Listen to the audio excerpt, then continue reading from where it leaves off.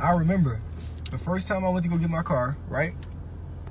I actually had to go to a buy here, pay here place because my credit wasn't good enough. And just to let you know, a buy here, pay here place is one of those places that you see on the radio that say no credit necessary, no money down, no this, come now, drive away with a car with $1 down. You ever heard that before? Those are buy here, pay here places. Those are the places that people go to when they have really bad credit and they can't get approved at the dealership. So I had to go there. But when I went to the buy here, pay here place, they ran my credit and they said, yo, I think my credit at the time was like a 500 credit score. So they ended up, number one, Wait, let her know what a good and a bad one is, because I don't think she knows. A good and a bad what? Credit score. What should she Okay, so a good credit score is anything that's above 650. If you got a 650 credit score or higher, you're pretty much above average. You're pretty much around average, above average. You'll pretty much get approved for a lot of things. The higher your credit score goes, the lower your interest rate is when applying for a house or a car or credit card rates. The goal is to always have the lowest interest rate when borrowing money, but they only get that to prime borrowers. A prime borrower is somebody who has the highest credit score, which could be the highest credit score is I think over 800. I think 850, but not many people who have that. Like 1% of the world got 850. My grandmother has like a 800 and something credit score, but like you got to be perfect. You get prime rate, literally close to nothing when they lend you money. Now, people at the time when I was 18 years old with a 500 credit score, I would go to the buy here, pay here place. Number one, the car was only worth like 4 G's, but I wasn't educated at the time. They actually... What was it? The car was like 10,000. So no, what kind of car was it? It was a Chevy Malibu. And I'm about to tell you how crazy, like when your credit is so bad.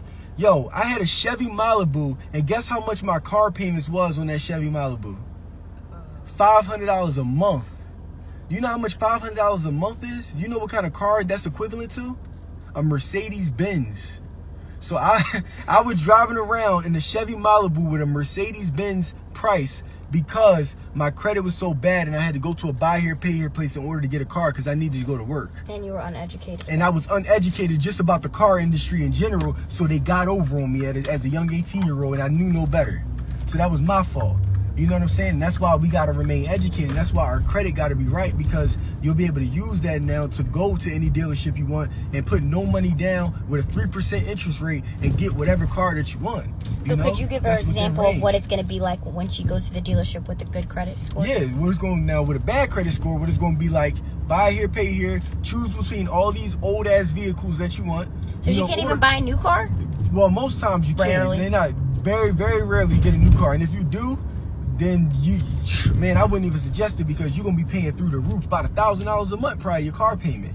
You know, that's why people be getting repos all the time, because they just can't afford it after a while. And that almost happened to me too. I'm like, yo, I was getting so sick of this $500 car payment for this Chevy Malibu. A crappy car. I was ready to leave it on the side of the road and just walk away. Wait, can you tell me the kind of problems you had with this? What I really was going to do was I really was going to set it on fire and was going to act like it blew up or something, call the insurance company. Don't even say that out loud. No, for some real life, I was about to be like, contemplated. My car caught on fire, oh my God, and get all my money. So wait, but even tell them, like, with that kind of car, what kind of problems you ended up having? I was having like, the car came like this. It was certified pre-owned, like they said, and then the car ended up having my gas gouge wasn't working. So he never knew when his car was gonna stop. Can I tell the story? So you know how you check to see if your car is on full or empty.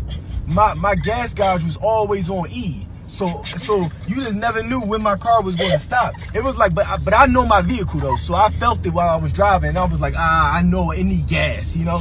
But like anybody else driving, you just don't know. So I wouldn't encourage you to drive that car. Now, if you got a good credit score now, for example, we walk into the dealership and we get a Maserati or something like. I wouldn't suggest a Maserati if you don't got that kind of funds.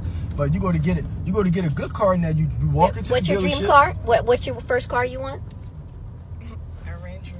Oh, no. Okay. No.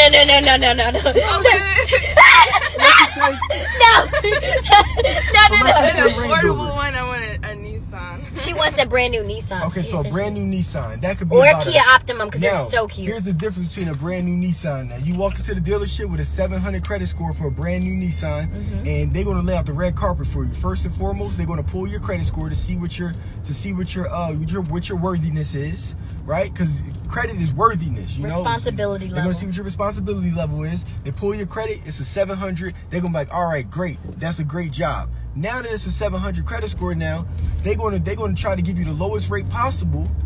Because you're in their top tier. Because they have tiers when it comes to the dealership. They got tier 1, tier 2, tier 3. Most dealerships do. Tier 1 people are those that are above 700 credit score. Tier 2 are those that are around like a 680 to 650. And tier 3 is anybody below that. Tier 1 are prime borrowers. They're going to get the best rate from the bank. So now you're going to be able to walk out with, maybe they have a special going on where they only give you, yo, these people are tripping driving right now.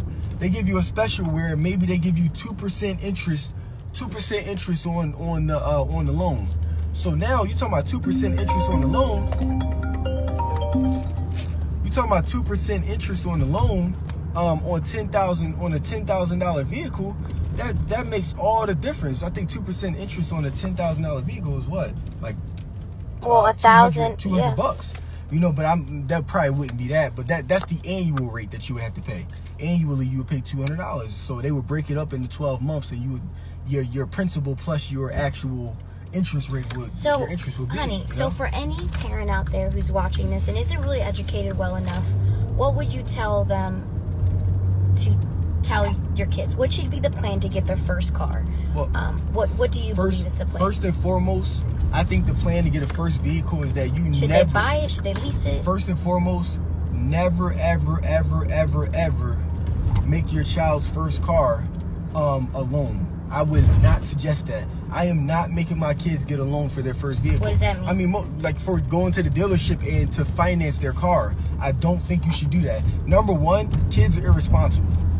When I got my first car, number one, I was dirtying it up.